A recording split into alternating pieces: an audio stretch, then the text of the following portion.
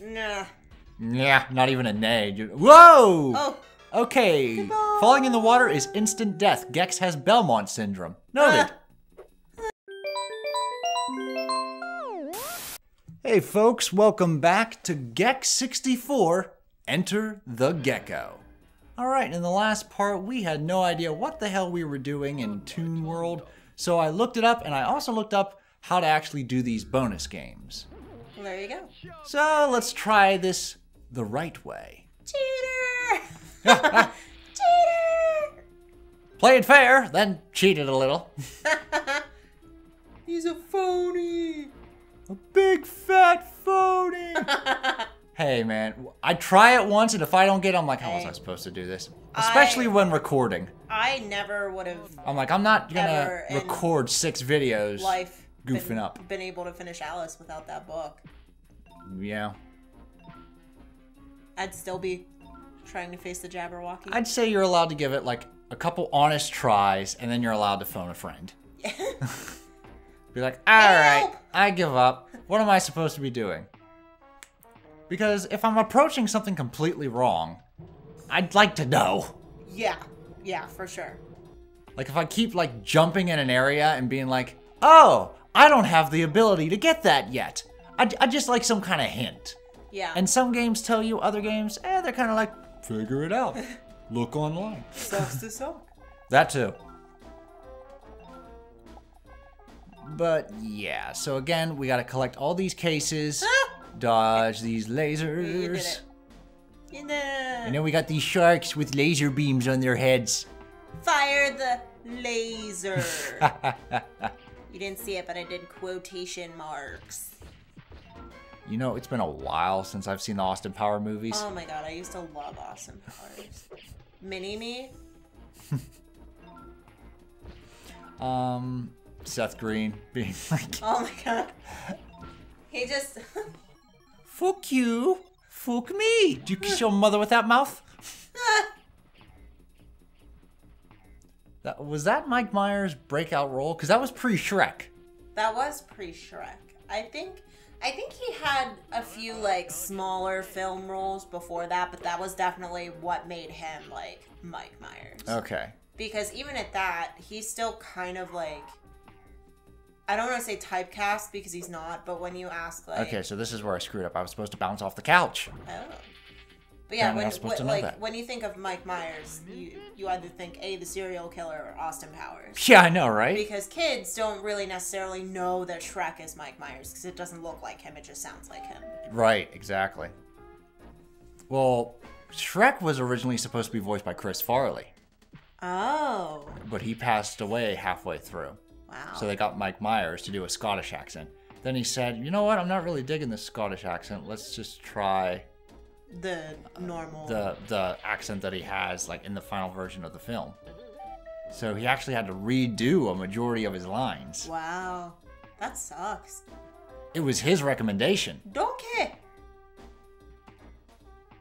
I like Shrek. I'd like to see the sequels. I know that review-wise, they weren't as good as the original. Oh, the second I think is the best. Really? Yeah, the second's the best. Yeah, I haven't seen the sequels. The third is very, very bad.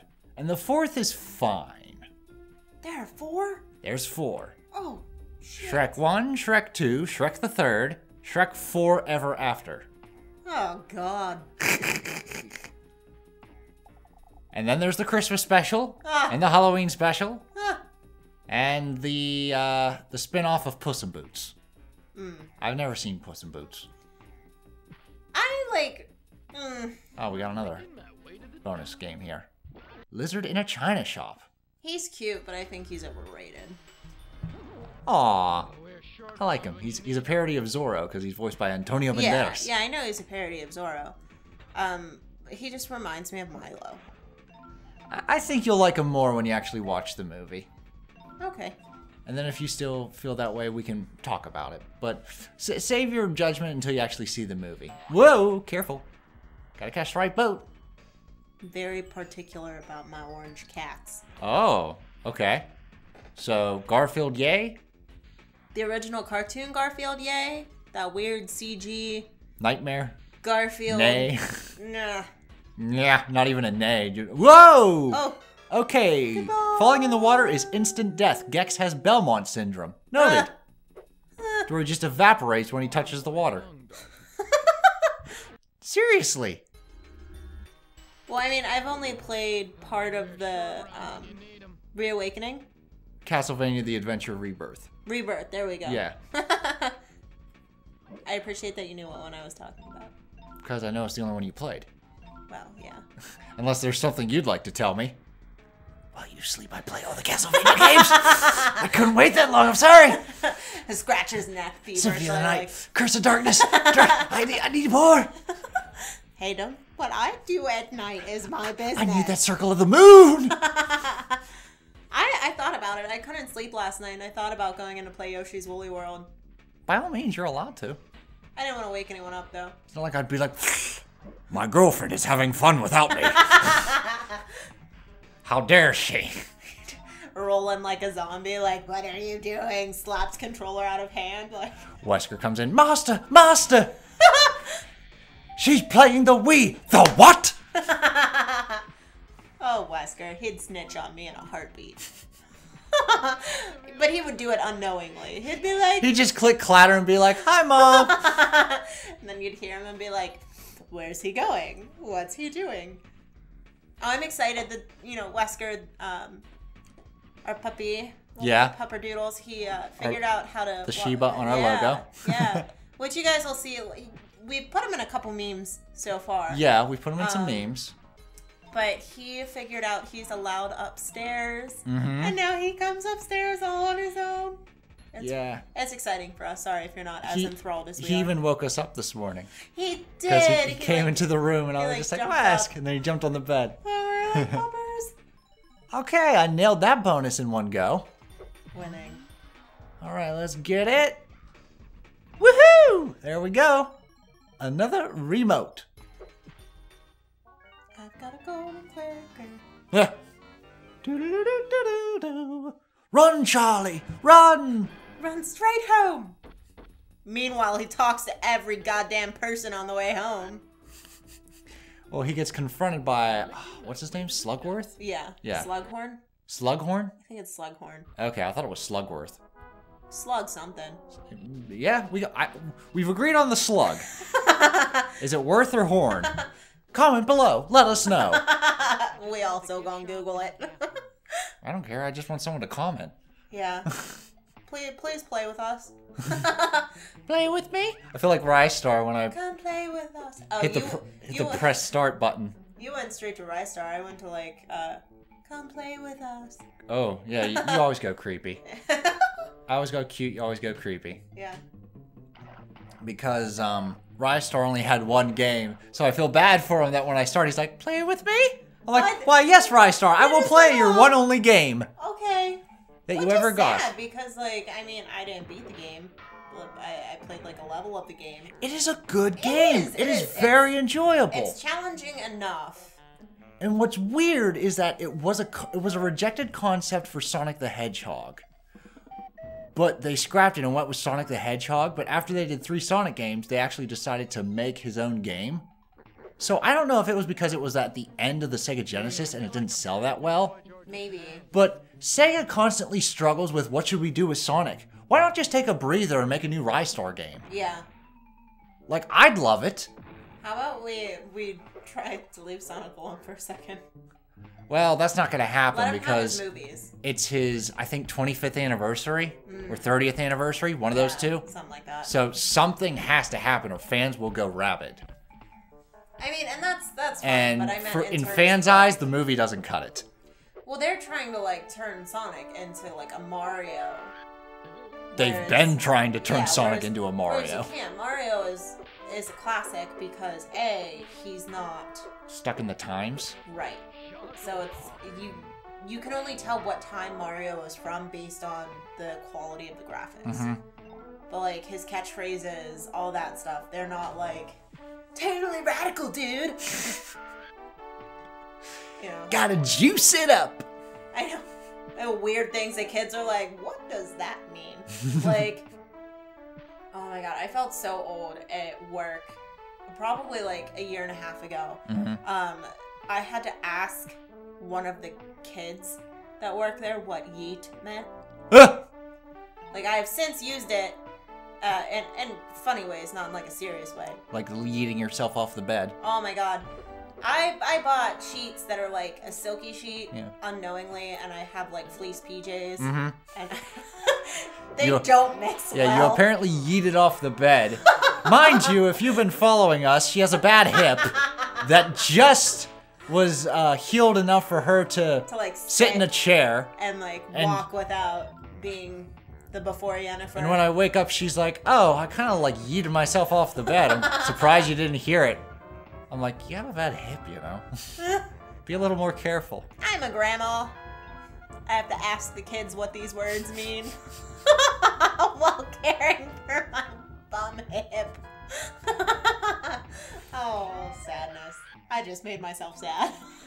You just want to aspire to be a golden girl, don't you? Oh, I would love to be Sophia.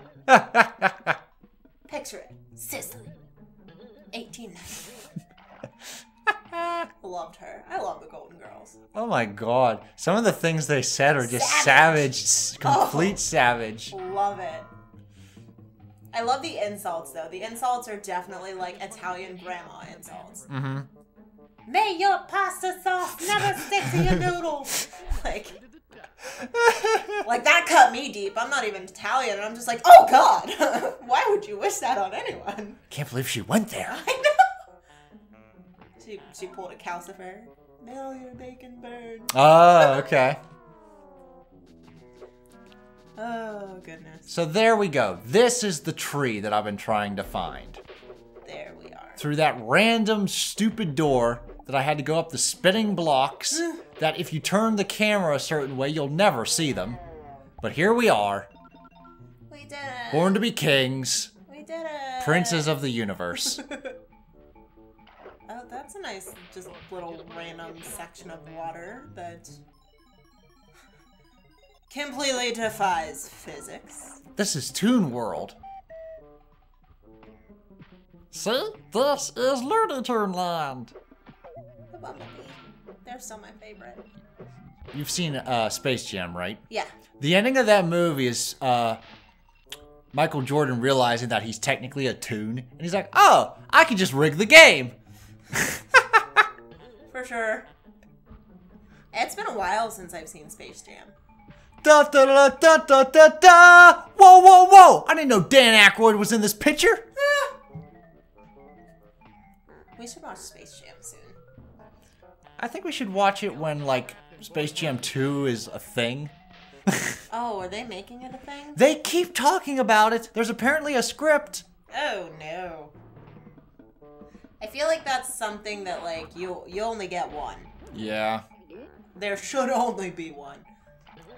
Well, it would be nice for, like, a modern Looney Tunes movie.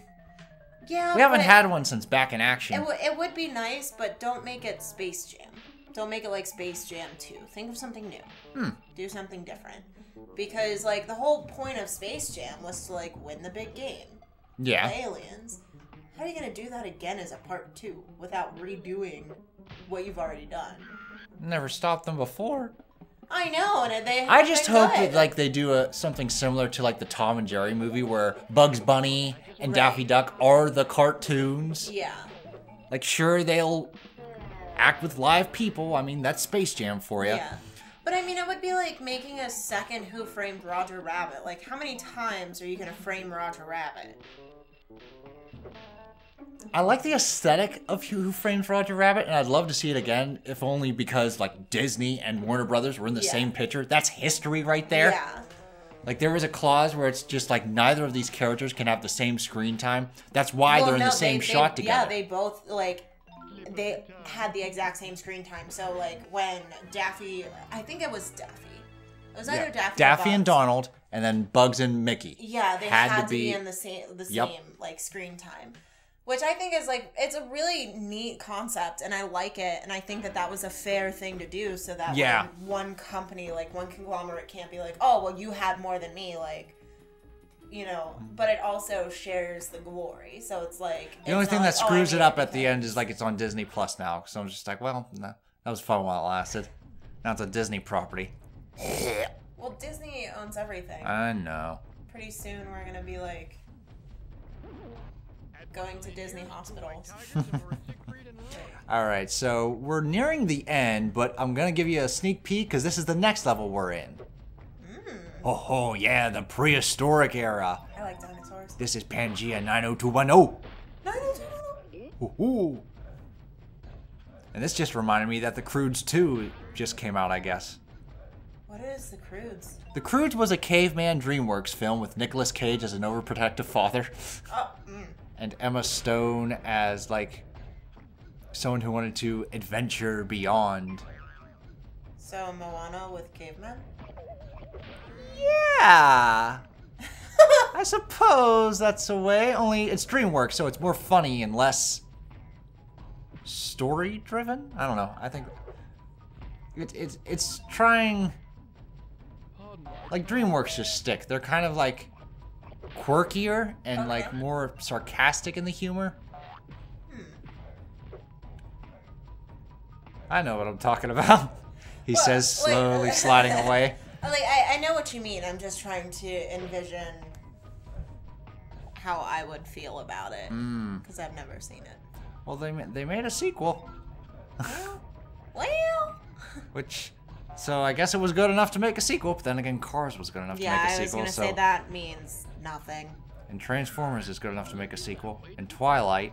We're not going to talk about it. And Harry Potter. All right, everyone. I think that's the end of this episode. All right. That's the end of the episode. We'll see you guys in the next part. Oh, we unlocked a boss. Yeah, but we just got to Pangea 90210. Godzilla. See you guys in the next part. Toodles.